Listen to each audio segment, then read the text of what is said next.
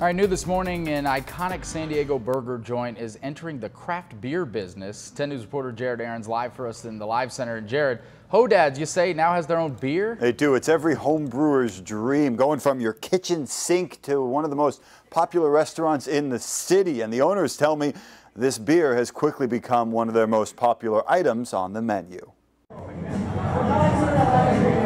The place best known for burgers, bacon cheeseburger with the onion rings, please, is branching out.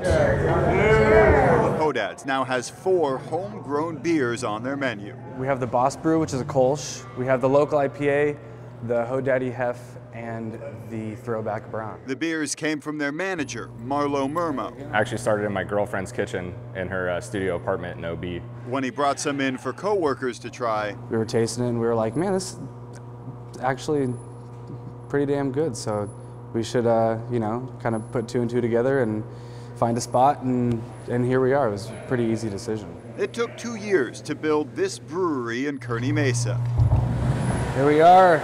We got some yeast, we got some kegs. And some Hodad staples, license plates on the wall, surfboards, and a mural of late founder Mike Bossman Hardin overlooking everything. I think my dad would be stoked. You know, he was clean and sober for about 30 years, but he appreciated the industry of it.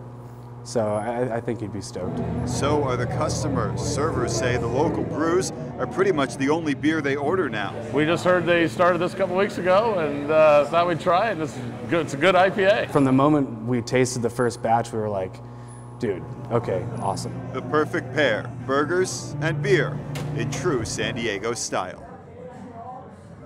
It's become so popular in just a couple of weeks of service that the owners say they're already planning to expand their brewery, and they plan to serve that beer at Petco Park when the 2019 Padres season begins. In the Live Center, Jared Aaron's 10 News.